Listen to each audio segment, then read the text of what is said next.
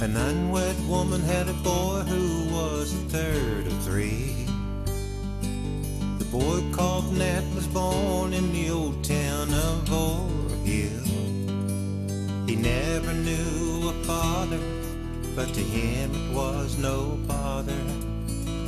Could have been the son of Thomas, John, or Bill. He grew up on a farm and studied pottery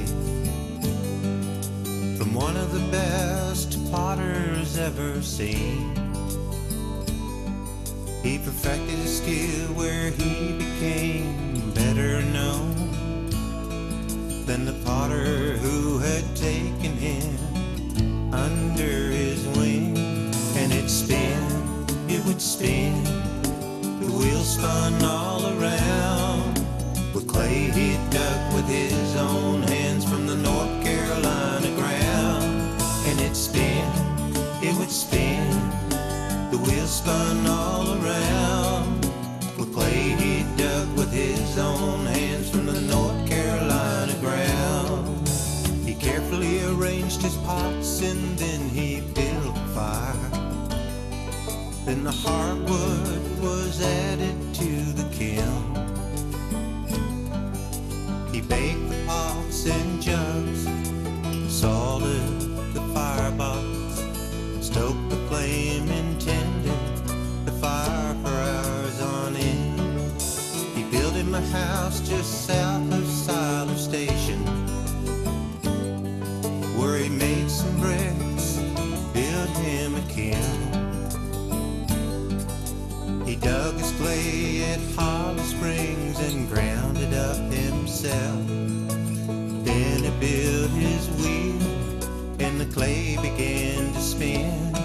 And it'd spin, it would spin, the wheel spun all around with clay he'd dug with his own hands from the North Carolina ground.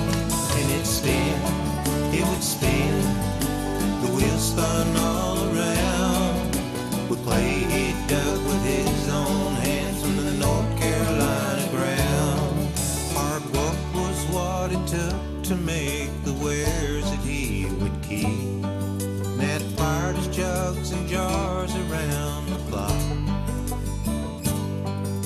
with much attention to details every step of the way. If one was flawed at all, he'd bust it on the spot. The groundhog kiln was in the field, arches covered with blaze, black smoke blowing out the top and drawing the crowd. Neighbors watched the spectacle, the kids would play their games. Into the night they'd sing the songs out loud. And it'd spin, it would spin, the wheel spun all around with clay he'd dug with his own hands from the North Carolina ground. And it'd spin, it would spin, the wheel spun all around with clay he'd dug with his own hands from the North Carolina ground. He'd go to church on Sundays with 7 kids and a wife. Jesus was his Savior